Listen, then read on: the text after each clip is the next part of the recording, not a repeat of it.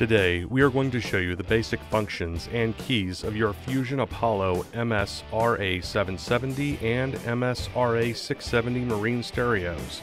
The Fusion Apollo MS-RA670 and MS-RA770 have similar functions and features. For this video, we are using a MS-RA770. To begin, touch the power button in the lower left corner for 2 seconds to power on the device.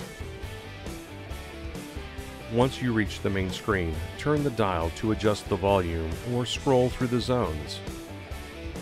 Here, you can select your desired zone and adjust its volume independently.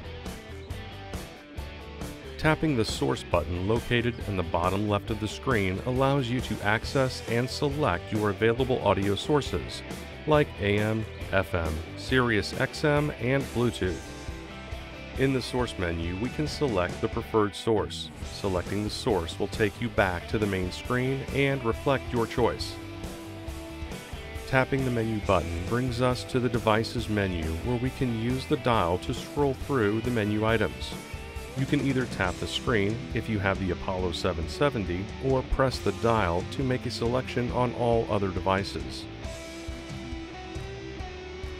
Pressing the forward and back buttons will change your radio stations, or change the track playing if using Bluetooth or AirPlay modes. The play-pause button is available in the Bluetooth and AirPlay modes. Pressing this button will pause and play the media. Tapping the tuner mode button while using the AM and FM source cycles through the auto, manual, and preset modes. Pressing and holding the preset button will save the current station as a preset. There must be more than one preset in order to use the forward and back buttons to cycle through presets.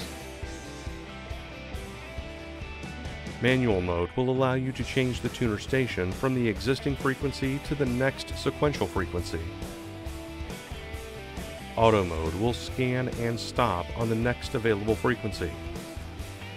Information at the top of the screen includes your audio source or current menu page, device name, network settings, and zone volume control. Other icons may become available depending upon your system setup. Tapping the power button quickly once will mute the stereo. Tapping it again will unmute. Press and hold the power button for 2 seconds to power off the stereo. If the stereo is in a group, you will receive a power off confirmation screen to power down the entire audio system. After each use, it is a good practice to wipe down the stereo with a slightly damp, clean, soft, lint-free rag to prevent buildup on the touchscreen. Do not use any chemicals, solvents, or soap to clean the unit. Once the stereo is clean, cover it with its dust cover to protect it from debris and environment when not in use.